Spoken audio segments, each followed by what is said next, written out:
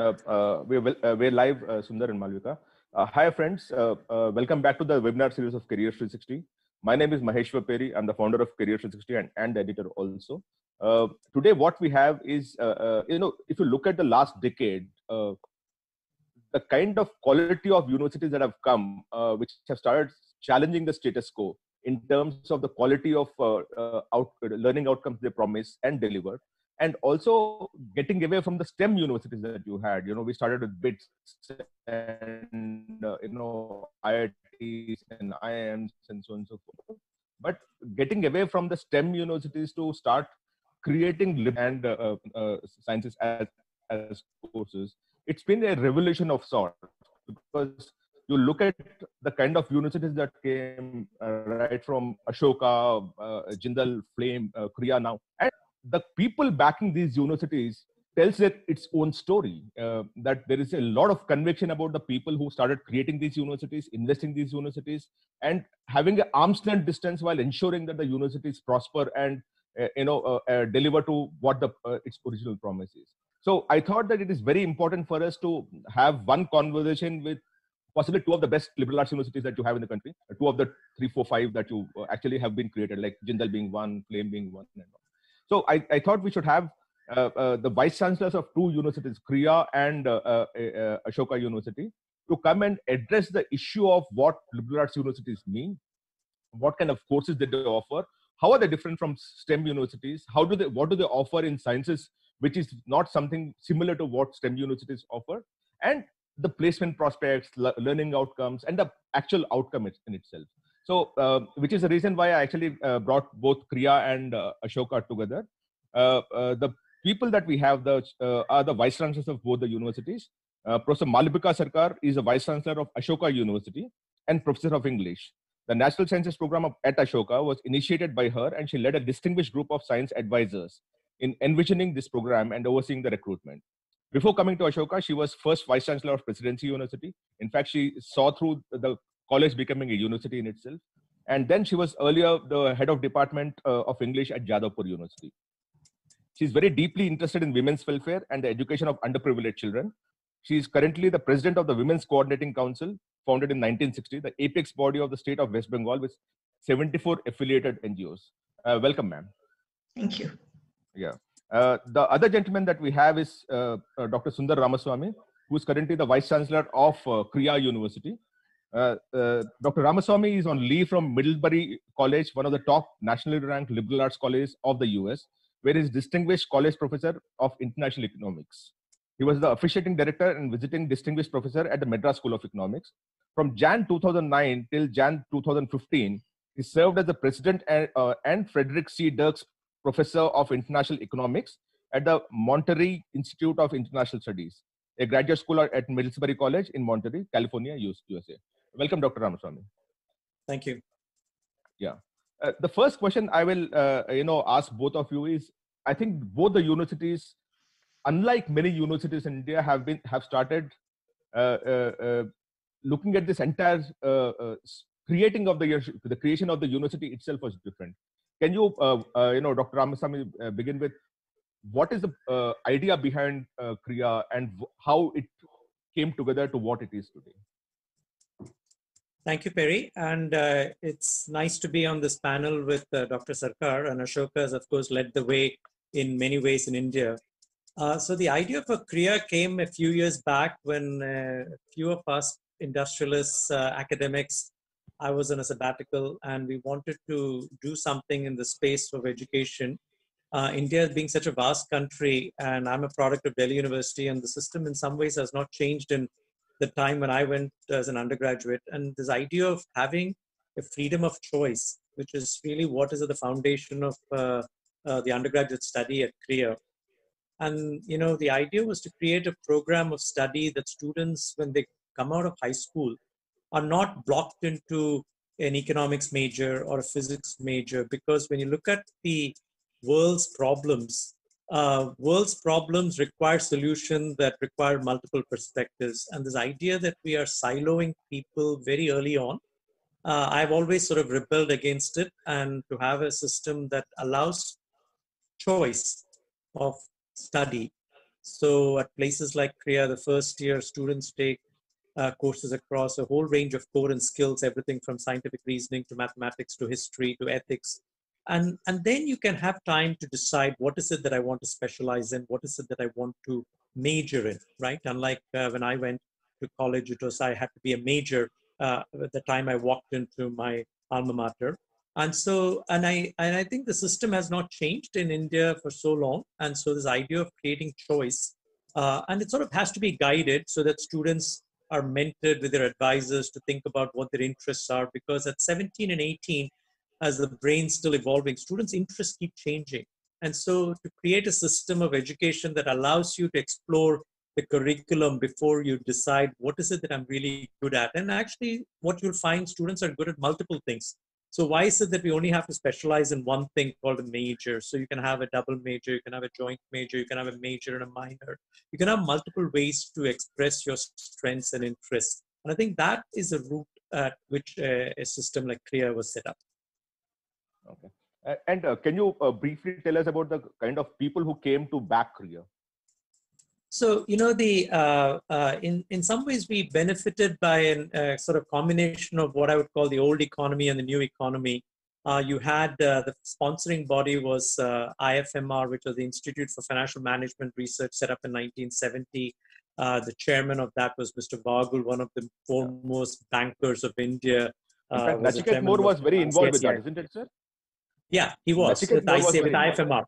And so he's the first chancellor of Kriya. And of course, other noted academics like Raghuram Rajan and John Etchemendy and Manjul Bhargav, and, in different disciplines, Srinath Raghavan, who also teaches at Ashoka. And we had a sort of a set of people who came together. The current chairman of the board is Mr. Seshasai, who's of course been both at Infosys and Ashok Leyland. And the person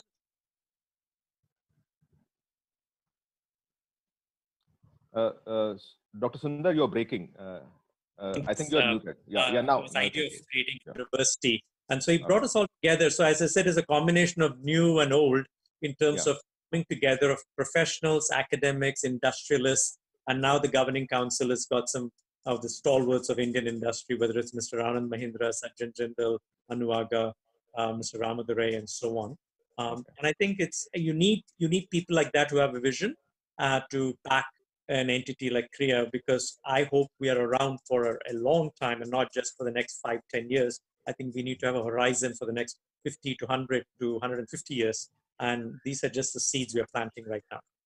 No, I also wish, sir, that, liberal arts universities prosper in this country, because we've done enough of STEM, and I think we need STEM, but what we missed out as a nation is liberal arts universities. And so I wish all of you well. Malabika, can you explain and elaborate of how Ashoka as an idea started and where it is today? So it is great to see that we actually have a lot of similarities with what drives Kriya. But of course, Ashoka began as a university in 2014. It began thinking about this earlier because in 2011, it started its flagship program called the Young India Fellowship. Yes. And that was a program designed to create leadership material. It still continues as a one-year fellowship program where people from different disciplines come together and they have the experience of being taught by some of the best people around the world, because we have faculty from India as well as faculty who visit us every year from other countries of the world. So the best of teaching in a variety of subjects to people who have come together from different branches. These are all postgraduate students doing a one-year program. That's a flagship program that was first thought of in 2011. And then as planning went on amongst the founders, they decided to have a full-fledged university. That came into being in 2014. And when that came together, the idea of leadership that was inculcated in the Young India Fellowship continues, but it now has a much wider dimension because it's leadership in a variety of ways, including in the creation of knowledge. So both in terms of giving back to society, but also in knowledge creation. So there's a range of ideas now opening up. And of course, the great thing about any university is that it's always growing and evolving. That's the excitement of being a university, that not, even those that are 800 years old in other parts of the world, they too are still evolving. That's what makes a university exciting. Yeah. But Ashoka, again, began by thinking that it should give our young people in India an opportunity to think for themselves, to decide for themselves. So in the first instance, all our undergraduates do a set of 9 foundation courses where they are exposed to various disciplines. They have foundational ideas that they imbibe. They also have the experience of doing science, literature, history, a whole range of things. And then they go on to decide in what should they major. Okay? So this idea of laying the foundations of thought for, afresh for these young minds, because university is all about being an enabler in getting the best of the potential of the young students who come to us, getting that to blossom. So the foundation courses offers that opportunity for them to think, decide, and then take their various pathways. And they can then continue to do a major and a minor, or major, minor, and concentration. They can then, after the 3 years, go into the 4th year, where they can explore other avenues, or if they so wish, concentrate on their chosen field. If they feel that here is where I will make my contribution in life, then they continue into the 4th year as an economics major or a physics major or an English major into the fourth year of what we call the ASP. So it is this range and flexibility that ensures both depth as well as a wide spectrum. That is what drives a university like Ashoka. And because I come from another university, which is, in fact, if you look back in history, it is the oldest in India. Presidency as Hindu College was set up in 1817. And so I've seen how those universities function, and they are great too. But I see the immense possibilities that the new universities are offering. And this, to me, is the order of the day. This is how India is going to progress. So I think these are exciting times to be in this space, in the space that you have created for yourself, which always existed, but it's just that no one latched onto it the way Ashoka has taken the lead. Ma'am, do you think the Young India Fellowship gave you a springboard based on which you can actually jump onto the creating a liberal arts university? The Young India Fellowship was an experiment, but it proved very successful because we could take away many lessons from it, including the fact that young people are very open to different kinds of experiences. So I know of someone who's a mechanical engineer who joined the Young India Fellowship. I know because I taught him. I took classes. He has since gone on to write,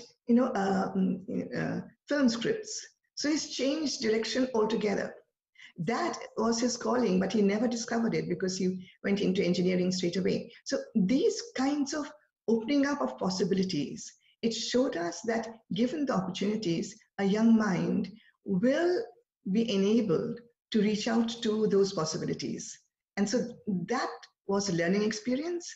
And that, well, of course, the thought of a liberal arts university was there, but that got reinforced by the experience of the Young India Fellowship. Dr. Ramasamy, this is for you. In a certain sense, the new universities are giving fantastic, teaching and learning outcomes, but the affordability has been a question mark, right? Especially for a country like India. And I saw in both your platforms that on your portals that you are need blind to a meritorious student, a student who deserves to be a part of your university, would be a part of your university, and you will find ways of ensuring that he becomes a part of your family. Can you please explain the affordability and how you're tackling that part of the issue? So that's a very good question and a very important question in any country, but certainly in a country like India, right? I think we very early on decided Perry, that we wanted to attract high potential students, not necessarily high performing students, because we all know if you just have a bad 2 weeks during the board exams, your life changes. Whereas potential is a lot more. So we have a very, very elaborate way in which we choose how we admit students. But we also recognize potential can come from, it doesn't matter what board the student studied it. It could be a state board, it could be a CBSE, it could be an IB school, it could be an international school. So our entering cohort, for instance, this first year cohort, which is about 113 students, we wanted to be around 110 to 120, and we settled on about 113. About 20% of them are on full financial assistance, which means tuition and living expenses also. But the way the admissions is done is that the admissions team admits the students based on a whole host of criteria, which looks at everything from 9th, 10th, 11th, and 12th grade marks to how they did in the immersion case, to how they did on a quantitative exam, to the interview. All of this gets collated, and the sort of the list is drawn up, and then the student can meet the financial assistance people to talk about whether they can afford to come to Kriya. And part of our fundraising is to essentially raise money for financial assistance. So we have scholarship money that we then can reward to students who are able to clear the admissions without necessarily worrying about whether they can pay. And we lay it all out on the website because we want to attract people whose parental income is less than 5 lakhs, parental income is between 5 and 10 lakhs, and then between 10 and 25, and then 25 and 50. And then, of course, there are full pay students whose parental income is over 50 lakhs. And so it is very heartening to see very high potential students. I think 10% of the class this year are first generation college kids, meaning their parents never went to college, but they got an opportunity in a Kriya kind of system.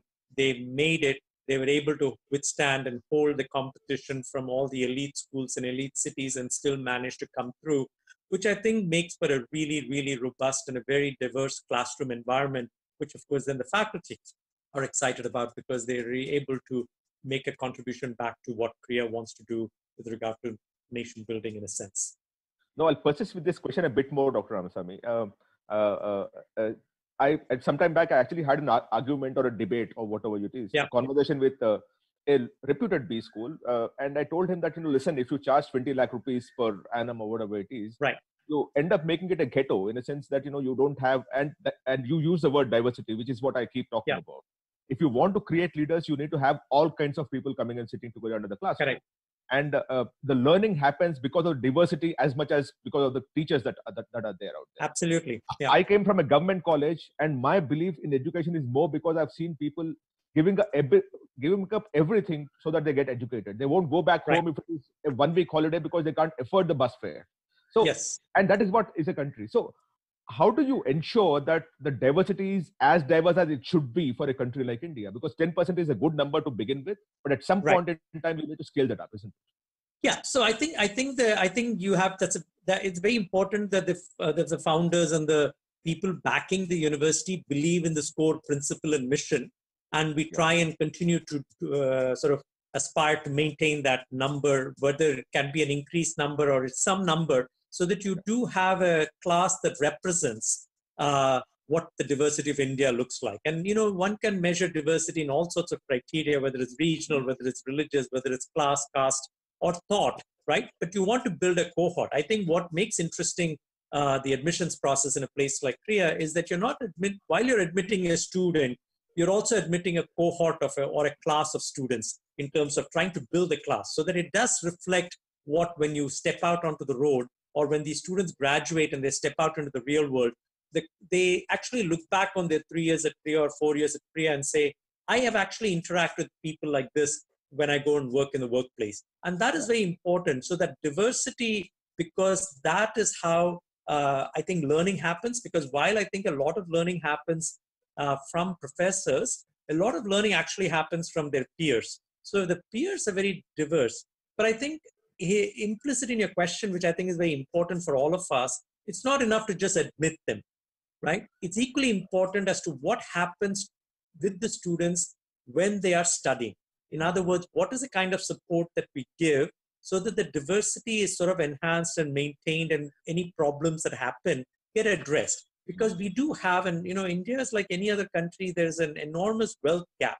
And there are students who will not think anything about dropping 1,000 rupees on an afternoon for entertainment, whereas others cannot even scrounge 50 rupees for something, right? So in order to make the students feel welcome, the experience for the student is equally important, not just having admitted them, but everything that we can do so that students also learn from each other. And I will tell you what's been the most heartening thing as a young vice chancellor of a young university is in the last 6 months to meet the students on the first day of orientation. And 6 months later to see that there is really, you can't make out, Perry, as to who's come from what background. Because the confidence they carry in the classrooms, or the discussions they have with me, or the questions they raise to a speaker who's come to campus, I think it says a lot about what is happening in those 6 months, but also the faculty who have nurtured it, the support staff. So I think it's important when we talk about this issue of inclusivity, that it's not just done at the admissions and then dust our hands and say, okay, our job is done.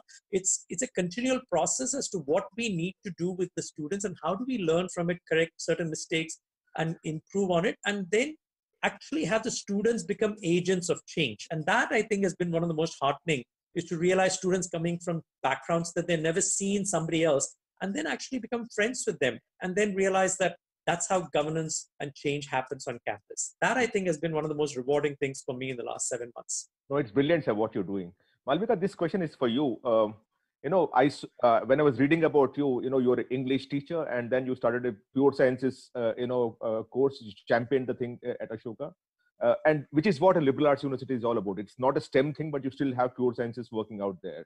So can you, for the students and parents, because a lot of parents have this misgivings that a liberal arts university means it is arts, and arts has a particular definition in Indian context, right?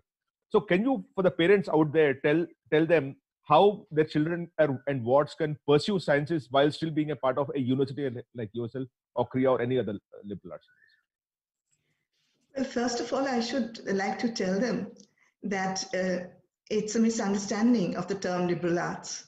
Yeah. Because I can tell them that in that great scientific work by Copernicus on the revolution of the spheres, he talks about mathematics and astronomy as liberal arts. So as far back as that, 1543, people were very conscious that liberal arts always included the sciences. And that, historically, if you go back and look at the great institutions of liberal arts across the world, it's always had sciences embedded. And it's just of late, because of this misunderstanding, we keep on saying liberal arts and sciences for Ashoka. But the term liberal arts itself actually encompasses the sciences also, the basic sciences, that is the mathematical sciences, the natural sciences, unless those are enmeshed together with the humanities and the social sciences, you do not get a holistic university. So that for that holistic experience, you have to have all of this in place. You have to have economics, social sciences, humanities, and all of the sciences. And it is this conviction that, I've always had. And so I was delighted when, after I arrived at Ashoka, I was asked to start the sciences. And it was a very exciting time for me. And I'm very happy that, science has really, really flourished at Ashoka. I think our biological sciences, our physics, mathematics, computer sciences, this year we are starting chemistry. And I won't disclose the name, but we have some outstanding people joining our chemistry program to start the chemistry. So on the whole, physics, chemistry, biology, mathematics, computer science, and psychology. So all of this makes a very exciting component of science, but within a liberal arts university. Because as I said, historically, liberal arts has always meant the arts and the sciences. And again, liberal arts, that arts is not performing arts or painting, but arts as in the humanities and social sciences. So too, in its broader definition, historically, liberal arts has always included the sciences. And today, Ashoka, I think, it had been making its way to being the full circle. Now, with the introduction of the sciences, we are there. So now that holistic picture has emerged, and Ashoka is what it is. And of course, I should say that the sciences have been such a runaway success at Ashoka. And we have really outstanding departments of biology and soon chemistry and so on. Can you also elaborate on your 3+1 year programs, Malabika? The 3+1 year program that you have? Can you elaborate on that for a moment? Sure. So ideally, if we had a 4-year undergraduate program, that would have been great, because in the first year, so much of a student's time goes on the foundation courses, which are absolutely essential, but that doesn't leave perhaps as much time for a great deal of depth into a chosen major. So what we therefore have is a 3+1 year structure. At the end of 3 years, a student graduates with a BA or BAc degree in her or his chosen field, but then has the option of returning for a 4th year. And in the 4th year, there are 2 options the student can take. Either the student might wish to do more work, specialize in her or his chosen field. So pick up more physics courses or history courses, do a capstone thesis, and do a great deal of intensive research and work in that. Or the student may wish to come back to complete the liberal arts experience. By this time in the 4th year, going in for a minor, concentration, etc., in a variety of other fields while doing some courses in the chosen major. So either a range or variety of subjects can be done in the 4th year, or it could be a focused, very research-oriented work in the chosen field. And that creates the pathway for the student's life after university. Are they going into research, academics, or are they going into other kinds of fields? So that preparation time is there in the 4th year. That's when they decide which way are we going to go, and they can make an informed choice at that point. Dr. Ramaswamy, this is for you. At Kriya, you actually have a BA and a BSc, and it's pretty simple structure that many people in India would understand very clearly, right? So because this question requires far too much explanation, I'm still persisting with this question. That can you tell me how that you have the BA branch and BSc branch, and within that you have pure sciences and basic sciences, and here you have the other subjects. Can you slightly elaborate on the way you came up with that structure, sir? So if you were to look at the Kriya website, it starts from the way we think about our logo itself. The idea of threads coming together in an interwoven way. And in fact, what I think we've been trying to push at Kriya is this thing called interwoven learning. And that requires, in some ways, I think the decision we made to not appoint faculty into departments, but to a faculty into divisions. Because like Dr. Sarkar said, we also very strongly believe that, the study of knowledge requires a student to be exposed to the humanities, literatures, arts, which is both performing arts, fine arts, sciences, and social sciences. And that's exactly what happens. So in some ways, we decided very early on that all of these divisions and all of these disciplines will be offered for students as they will start specializing in their 2nd and 3rd year for majors or combinations of majors and minors, as I said in my introductory comments. And so the idea of weaving these things together and threading them in a way so that, for instance, you can mix and match and you can see certain concepts in different contexts is what gives rise to this concept of what we call interwoven learning. And so you can have a Bachelor of Arts, which is traditionally what the UGC will say has been the discipline that will satisfy a BA honors, for instance, or you can have it in the science. But I would be less concerned about whether it's a BAc or a BA Peri, because I think the way this curriculum is designed, it allows you to bring in elements that actually, for instance, you can bring in elements of humanities and literature even as you're a scientist. So while you're getting a BSc in physics, you might actually bring in ethics, for instance, because that is one of those guiding principles on our website. We have 8 or 9 guiding principles that we want to weave throughout the curriculum. So while a student, in fact, this is the third trimester is going on right now, and students are doing a course on ethical decision making. And oftentimes in many universities, you would have done it, and I don't want it to be a checkbox. So I've done the requirement, now I can go on and do other things. We actually want students, if they do science or if they do politics or anything, to actually come back and wrestle with issues of ethics, for instance, while they're studying biology. Because if you're a biology student, the notion of ethics in biology is quite different than the notion of ethics in, say, politics. So the reason we call this interwoven is sort of think of a thread that you're weaving through a fabric or a tapestry. And so these 6 or 7 elements, whether it's data, whether it's a sense of history, whether it's idea of doing research, whether it's a sense of ethics, get woven in, no matter whether you're a BSc honors or a BA honors, which then gives you a sense of bringing the curriculum together. So what you did in the first year, it just doesn't get forgotten in the first year because you bring it back in your second and third year, but in a more specialized context, because then you're studying the discipline that you actually want to study it in great detail. But because the curriculum itself, the overarching layering is about bringing back certain woven threads, you go back and say, where do history of ideas come from?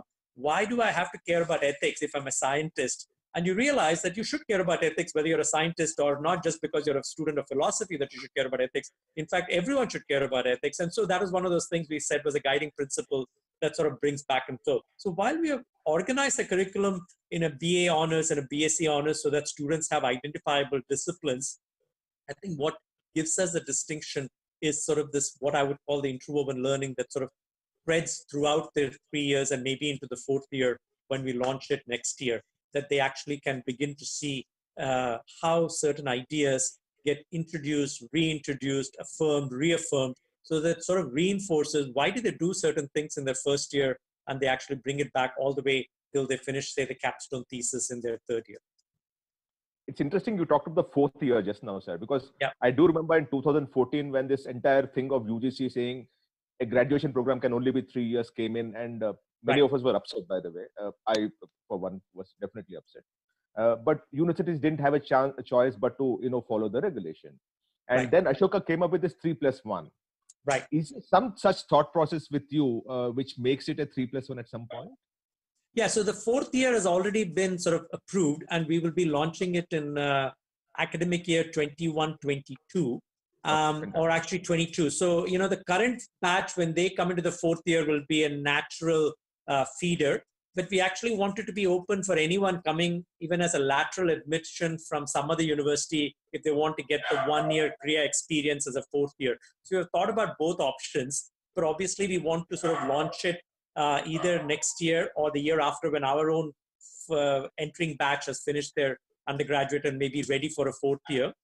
And I think it's a great option, because I think there is just such a volume of knowledge that also has to be studied. And then when you throw in internships and externships, there is a lot that can be done in a 3+1 years program that I think, oftentimes I think the 4th year allows students to both maybe specialize even beyond their undergraduate 3-year bachelor's, or maybe get more breadth if they want to, depending on as a sort of a stepping stone to something, either as a graduate school, or maybe they want to think about careers, but they're not ready at the time they graduate from college. So the 4th year gives them a nice option to think about what the next step holds for them once they finish their study at Kriya. Yeah. Dr. Malabika, this is for you. I think Ashoka also spearheaded the foreign collaborations, right from faculty exchange to student exchange, and also were openly talking of how many students of theirs had joined at a post-graduation level in a foreign university. Can you explain to me now, because now study abroad is one of the things that has been hurt, is what I understand, because students are, this year at least, are not likely to go out. And even if they want to go out, even if the universities want to take them, those countries are closing the borders, right? So there is quite a bit of a volatility as far as study abroad for the current year is concerned. It may continue for some more time. So a student who wants to still dream of studying outside of India, is there a twinning program or a dual degree program or something like that which gives him that pathway? At the moment, we do not have a program of the kind that you are asking about. But what we do have are a number of very strong international collaborations. And so now that it's become difficult for students to travel, to go to other universities outside the country, we are looking at ways of, bringing together this, as it were, partnership that we have with all of these other universities, including Yale, Trinity College Dublin, and so on and so forth. So we have a dedicated unit in the university that looks into foreign collaborations, student exchange, and all of that. And we are in conversation.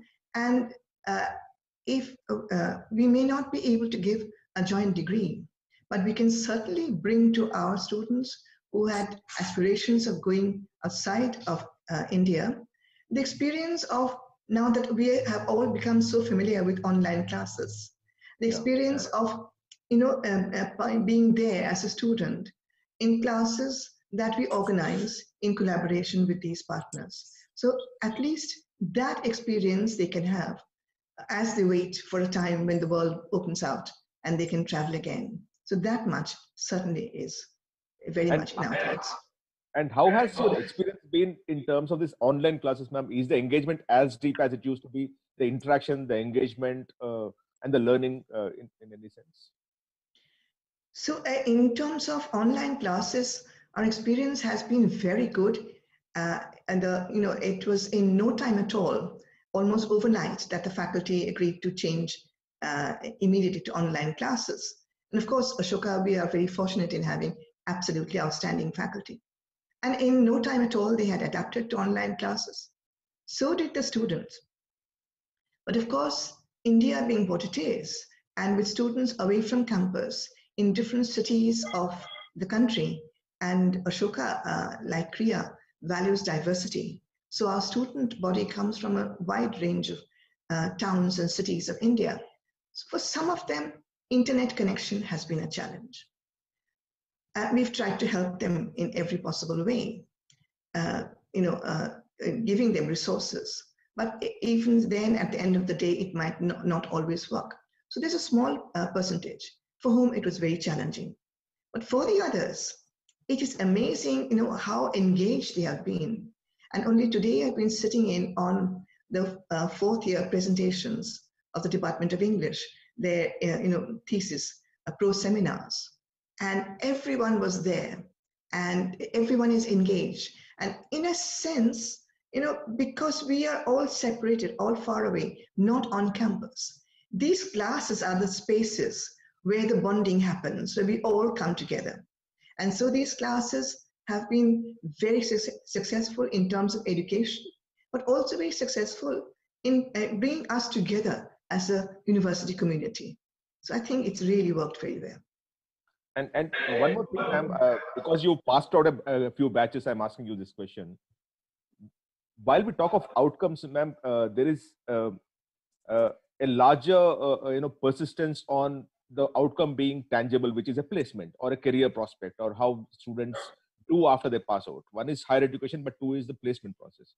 Can you explain, because a lot of questions that come to us is that what is a tangible outcome or benefit that a student gets after he passes out of a liberal arts university, in terms of a BA, BSc, whatever it is? What is a tangible outcome?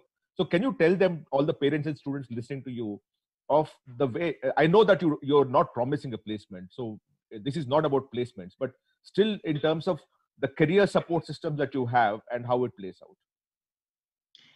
So we have an office called the CDO, the Career Development Office, which is very active and supports the student. And of course, when campus was open, we had many campus interviews where students would appear and they would be helped. Now that we are all away, we are still continuing our efforts of placement, and the support that we give to students is not only at the time of their graduation, but it continues beyond that. So we feel responsible for our students, and we make sure that each and every student at Ashoka gets a placement.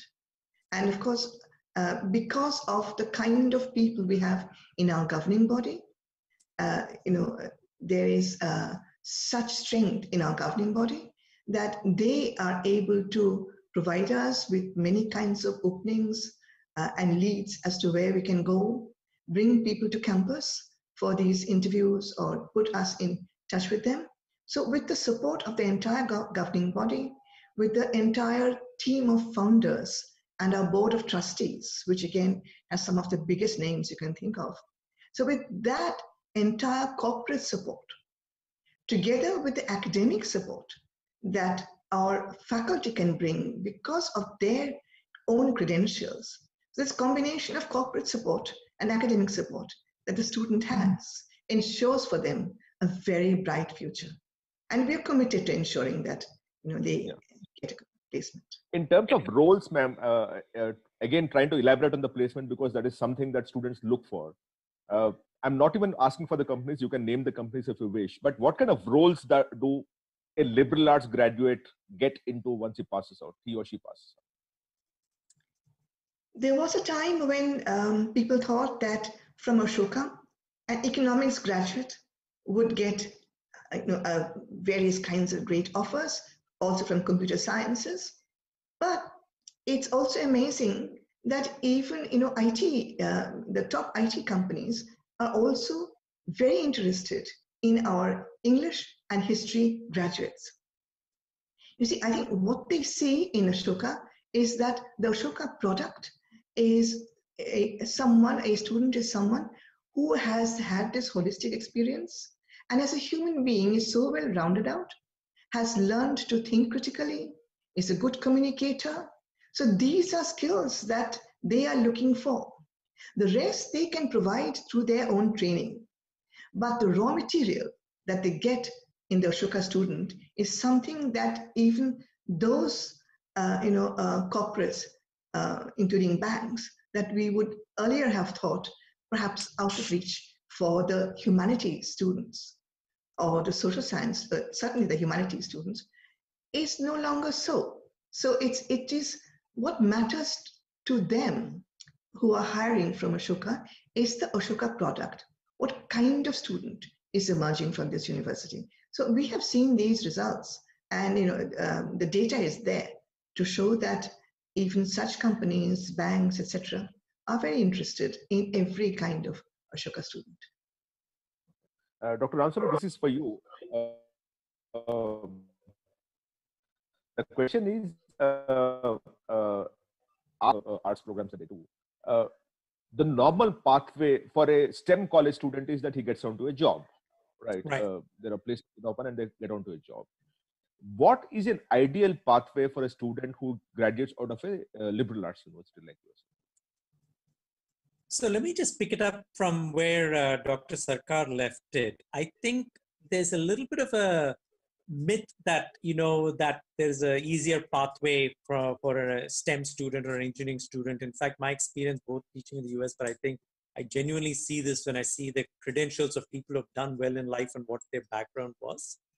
But I do think something I say to my career students that, over the course of the 3 years, I see the students' interest may change. They come in saying, I want to study biology, but by the end of their third year, they may have specialized in biology, but they may actually add history as a minor or whatever, because they develop a fascination with a professor's set of courses, right? So I feel like the combination of our career advising and the academic advising, along with what the students' plan of study, should prepare them for any number of maybe 6 to 7 pathways, Mr. Perry. So one pathway could be they want to go and specialize and become an academic like Dr. Sarkar or I. That's a standard one. But I also think there could be very other interesting pathways, and we should make that a reality for the students. So for instance, they may want to go and take the UPSC and change Indian government from within. I think a liberal arts student is actually very well positioned to do that. Or they may want to work for India Inc., or they want to go and work for non-profit sector or the social sector, or they want to go and be an entrepreneur. I actually think that any number of those pathways is possible.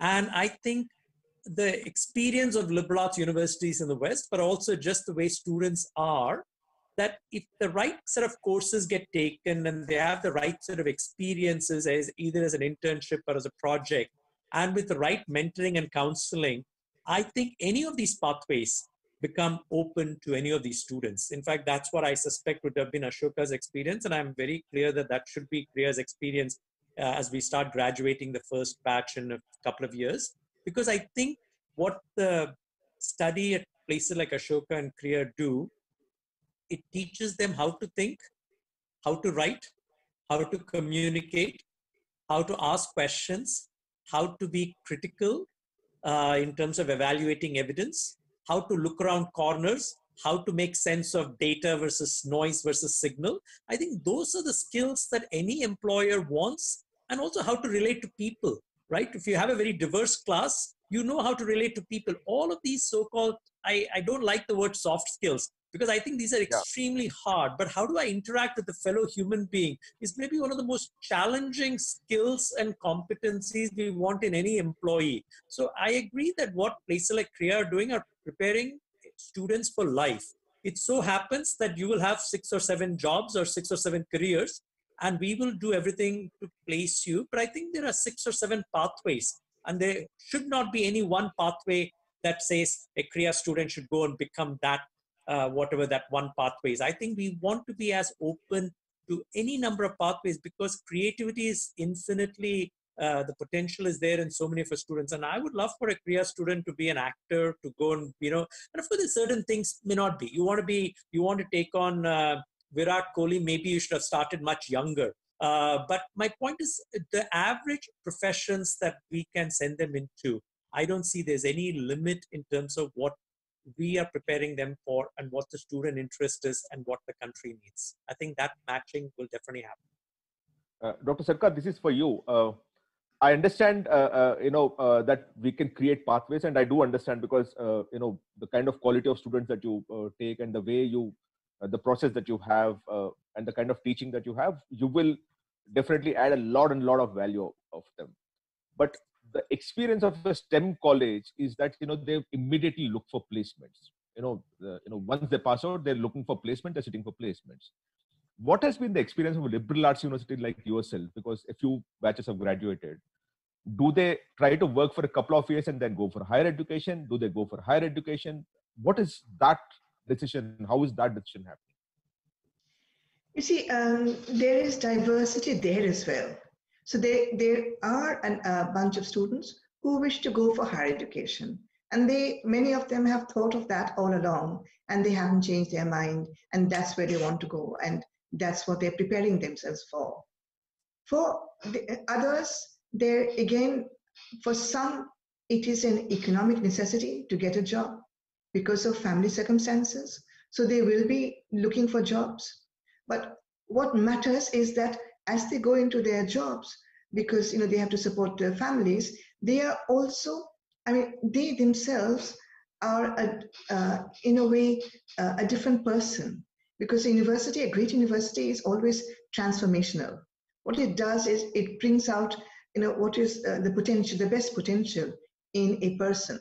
So they would go into jobs, they would need to earn money, but they would be great at also at making the lives of others around them in their workplace different. They would carry their experience with them and make an impact on those who are there around them.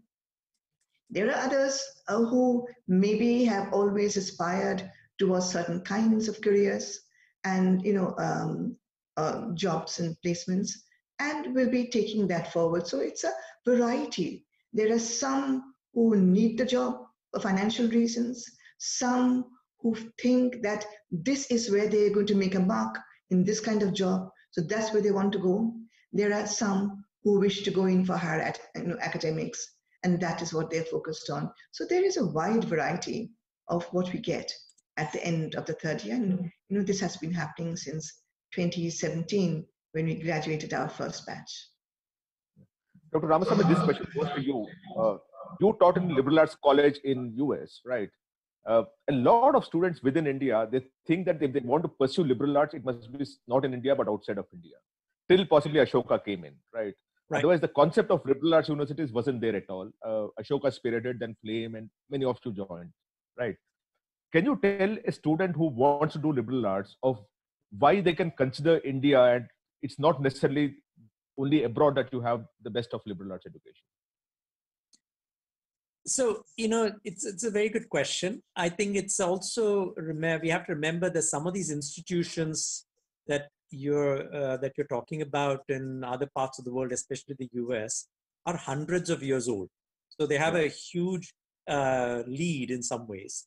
But this is a question that comes up every time I go traveling around the country to talk about Korea and why liberal arts in India. Yeah. I think it's the time has come.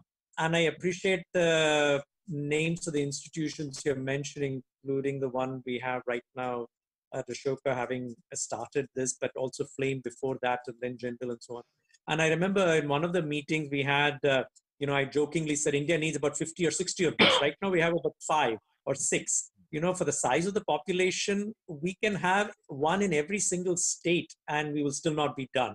Because I think the system of education, what's amazing as an economist, I see so much change in India since the 91 reforms. I feel like, why has education not produced that kind of change? It's only the last 5-7 years that you see the change. And I think the time has come. So I think, students used to automatically think if they had to do something that was not pure engineering or medicine or law, they have to go abroad.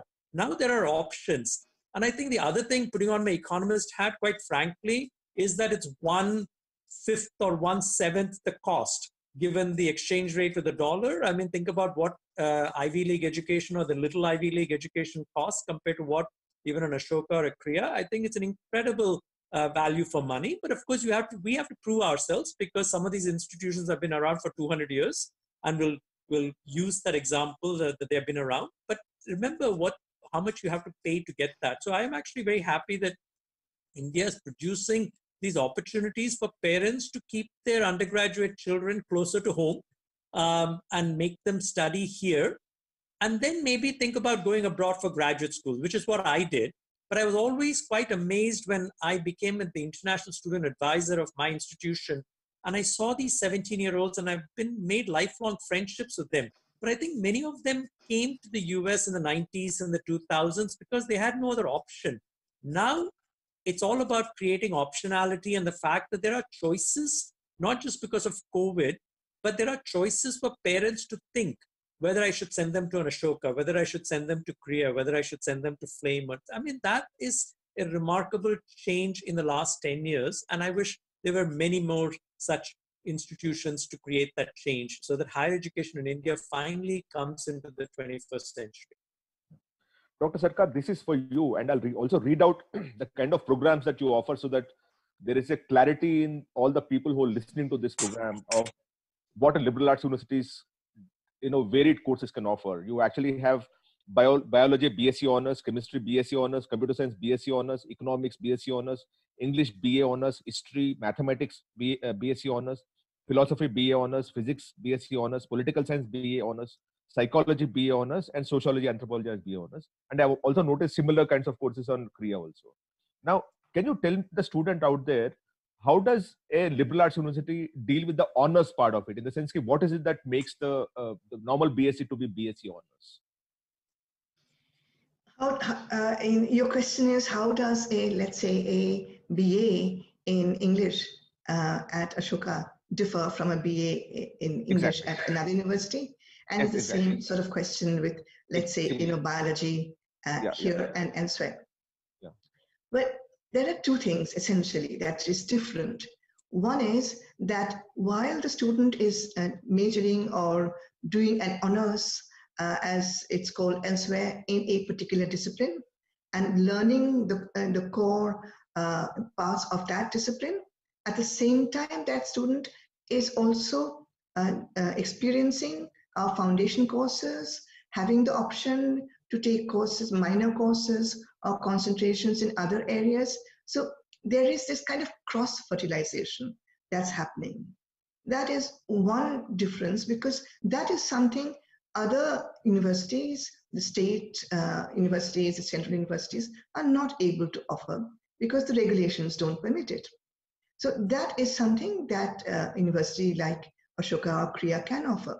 So it's that range of interest that can be pursued while working within a particular discipline. That's one.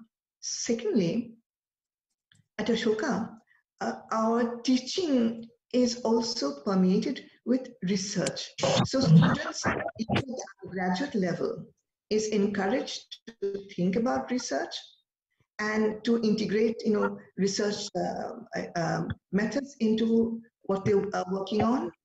Undergraduate students have actually published papers, jointly with faculty in some top research journals. So this, and this research mindset is not only for academics, it's for any pathway you take in life, because it makes you someone who can think.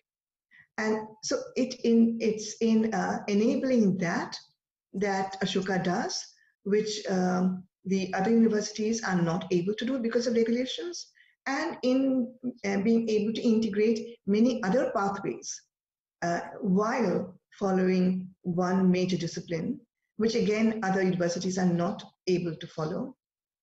That makes the Ashoka experience quite different. Sir, this is for you. You actually have a School of Interwoven Arts and Sciences. I know that you explained about this a bit earlier. Can you slightly elaborate on that? And this is the last question to you before I come for the closing comments. So CREA has there's a graduate school of business which offers the MBA and a PhD in business and economics. That's the IFMR part, isn't it? Finance. And then there's but that's part of CREA now. And then there is a School of Interwoven Arts and Sciences, which is offers the undergraduate Bachelor of Arts and Bachelor of Science. And the idea of the interwovenness comes in because, as I've said before, Perry, beyond the core and the skills, so the foundational courses in the first year, when students are studying a discipline, we felt that there were 6 or 7 or 8 very key ideas that students have to be exposed to in different contexts again and again in order for them to sort of become better at a particular discipline. Let me take my own discipline of economics, right? I think I'm a better economist if I also can study mathematics, philosophy, politics, and even maybe physics, right? So instead of studying all my subjects only in economics, if I can study papers that are also related to my discipline, I actually become a better economist. And I'm sure the same thing can be said for a student of history or biology or faculty, or the faculty in those areas will have to be able to interact and be able to advise students to do that. So the idea of interwoven was these key concepts, whether it's a sense of history of ideas, whether it's ideas of doing research in a discipline, or given that we live in such a world of data, I actually say that data is very much like a language, like learning Hindi or Mandarin or Spanish. It's like learning data. So, these threads get woven in again and again. I used the example of ethics previously, but it could be data too.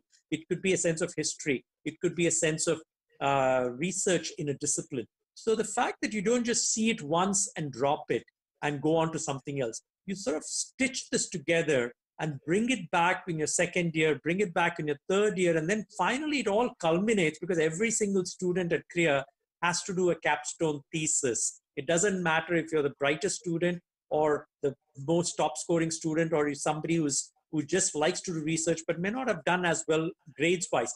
I feel like everyone should do research. And so this idea of undergraduates doing research and faculty mentoring them is another one of those key interwoven principles. And so I think that brings a sort of a totality to the curriculum of when they start as a first year student and they finish 3 years. It sort of comes together in a very amplified way that it reinforces all the classes coming together, and finally it's sort of pinnacle with their capstone thesis, so that it prepares them for whether they, as I said, go on to graduate school or they go on to work in some other walk of life. So the interwoven is imagining a threading on a tapestry. The thread still maintains an identity, but it's a grouping of threads that come together that creates a tapestry, and that's really the way a career curriculum is envisioned. Just a supplementary question to that, sir. You talked of capstone. So can you, for the students out there, talk of the internship, the externship, the capstone project, the research, those kind of things which actually add a lot of value to the education that you guys do? Oh, absolutely. Absolutely. So one of the core values of Kriya is what we call porous boundaries between the real world and the academic world, right? So I have really long believed that the academic world should not be some ivory tower, as a cliche goes, that we sort of cocoon the students and then you never expose them. In fact, I would like the academic world and the real world to have porous boundaries so that the real world keeps coming into the academic world. This takes multiple formats. You have professors of practice who bring their practicing craft into the classroom. You also have students going out into the real world, either as internships or externships as projects, which are required between the first year and the second year, between the second year and the third year. So they're constantly exploring different avenues. Do I want to be a journalist? Do I want to be a non-profit sector actor? Or do I want to go and work in a bank? So there are different ways in which the real world constantly interacts with the academic world in a Kriya setting. And so that the student doesn't quite say that college is all about what I study in the classroom, and then I'll go and worry about the job later. We actually want the careers and demystify the idea of a job or a career so that the idea of placement is not a stressful thing you do only in the third year. It's something you start thinking about between your first year and second year, between your second year and third year. So these kinds of experiences, projects, internship, externship, going abroad to do a project, all of this builds up your portfolio so that when you're ready to leave Kriya, you now not only have 35 classes you've taken, but you also have all these other experiences that you've done, either on campus or outside of campus. And some of these, you may look back and say, I really don't want to go into that line of work. Or you may actually look back and say, that is the kind of line of work I really want to go into. And I'm so thankful I got to do that in those 3 years, because now I want to study that or do that for the rest of my life. So I think those are as critical for us as what happens inside the classroom. Dr. Malabika, this is the last question for you. A lot of parents are always confused in terms of, and I tell the students and parents when they come to me, because I'm a counselor, and I always tell them that, listen, a liberal arts university gives you the flexibility to choose what you want to do as you keep moving up your education level. Unlike a STEM university, which says that, okay, you're doing computers, period. And 4 years, you persist with that, whether you like it or don't like it. So can you advise the students and parents out there of the kind of flexibility that a liberal arts university gives students so that they can, even at a later date, start dealing with what their interest levels are and changing the pathways? Yes, so Ashoka offers this opportunity that in the first year, in the 2 semesters of the first year, the student basically does the foundation courses. And then in the second year, starts having experience of some of the gateway courses of the various majors, whatever takes their fancy. So they can try one, give that up, try another one, come back to the first one, or maybe stay with the second one, or experiment with the third one. They can choose a major, and then they can change from that as well. So we have a great deal of flexibility built into our system, as long as they do the number of credits that are required for a major, which they can. But within that, there is a huge amount of flexibility in choice. So no one is siloed into any one area, as happens at other universities, the traditional ones. But here people have a choice, and they can change later as well. And along the way, they can pick up their interests in areas that they felt perhaps I should have done that by making that into a minor, or even doing a concentration. So a major is 12 courses, a minor is 6 courses, a concentration is 4 courses. So while doing the 12 courses of major, is someone, let's say in history, someone may then think that I should have done psychology, so picks up a concentration of 4 courses in psychology to add to the major. So this is the kind of incremental work that they can do, which gives them a huge amount of options, possibilities, and different kinds of experiences, and they can then perhaps later on in life go on to move in those various directions. So there is a kind of flexibility that's built in here. Yeah. Would you say that a student who's taken BSc Physics can at later point make it BSc Mathematics? But as you know, in some of the science subjects, it is mathematics is one of the foundational things that one has to do. So if you graduate with a BSc in physics, yes, you graduate with a BSc in physics, but in your fourth year, if you want to do mathematics, Okay. that is certainly a possibility. Okay. Yeah, I think. Yeah, please. No, I just saying that I enjoyed hearing about Kriya's, interwovenness, because that's so much a part of the Ashoka logo as well. As you can see, on the website, that is something we have always believed in, and you can see the circularity of our interwoven logo. You cannot take apart any of those strands, and it all holds together. No, in fact, I must tell you, ma'am, when I called the two of you together, I was very clear about one thing in my head, that you people don't compete with each other. You complement each other, No. You add value to each other, and which is the reason. Otherwise, two universities sitting together is always, these days, it's becoming more competitive, especially in the STEM side of it. So one of the reasons why I called you is because when students talk to me, it's always a big challenge to tell a student that, listen, you need to keep your options open. And we are pushing him too early in his life to decide what he wants to be, which is very, very unfair to the student. I have suffered that. Many people would suffer that. So the entire objective is to create that route to him which says that, listen, you still have options open as you move along. And Dr. Ramsamy, closing comments from you of what you would tell the parent and the student out there who's listening. I think what I would tell the parent is listen to your child. The world is very different than when I was a child in some ways, or when they were children. I think students are much savvier today. There's also a lot of stress. I think the world is very different. I think every generation feels it.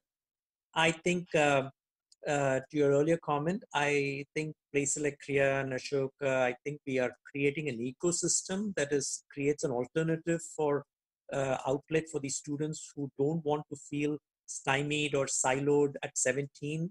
I think they want to explore, and the fact that India is now creating those options. I think it's all about excellence. I think we don't want to compromise on that. I think we want to create a platform of diversity. And I think the parents should explore, check us out. I always say there is nothing called the best college. It's what's best for you. And for some students, Ashoka might be very good. For some, it might be Kriya. For some, it might be Delhi University. But you need to explore. And the fact that there are choices now, I think is a really good thing compared to, say, 20, 30 years ago, or even 15 years ago. And I think that places like ours are creating a standard of excellence that India should be very proud of. And of course, we ourselves have to hold ourselves up. So it's not empty words and rhetoric. I think we have to do a lot to build and earn that level of trust. But I think if you have to look at what the classical tradition of liberal education has been, some of the greatest minds in the world in any field have come with that sort of background. And I think that should give confidence to our Indian parents that if their kids are entrusted in educational institutions that produce that level of diversity and excellence, their children will rise to great strengths. Dr. Sarkar, your closing comments, ma'am.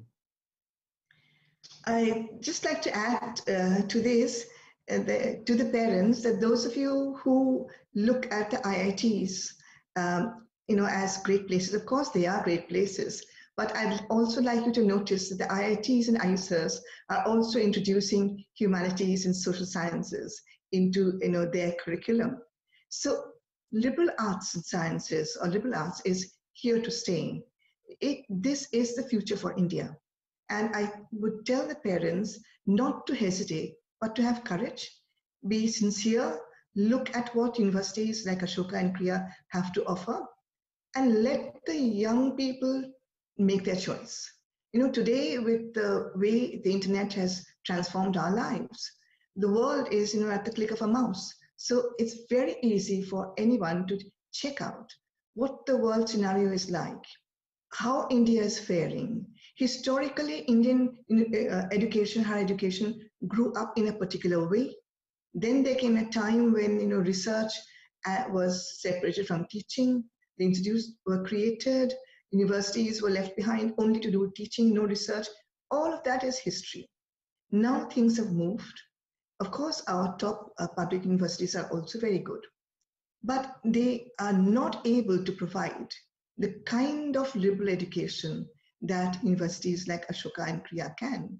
And the products that will step out of these new universities will be the kind of people who will be citizens of the world. So I think, parents should invest and think, be brave, think of us, look and see what we do, analyze what we do, make their own decisions, but not think that these are newfangled places, but think that this is the future for India. And there'll be many more Ashokas and many more Kriyas in the years going forward. In fact, I met one of the promoters of Ashoka some time back, and his only wish was that he's allowed to create one Ashoka in every state of this country. So just to say, and this Dr. Ramaswamy also alluded to that somewhere in this conversation. And I do think that there is a space for about 4-5 such liberal arts universities in each state in the country, because you need to expand that. That otherwise we would not have a broader horizon. We'll only be very narrow in our thinking. So thank you so much, Dr. Ramaswamy and Dr. Sarkar, for joining me. It was a pleasure. And we'll have the transcript and the video version of it within the next 2 days across the platforms. And hopefully students will keep looking at this whenever they take a decision on liberal arts. Thank you so much, sir. Thank you very much. Thank you. It was a pleasure. Thank you. Thank you. Thank you so much.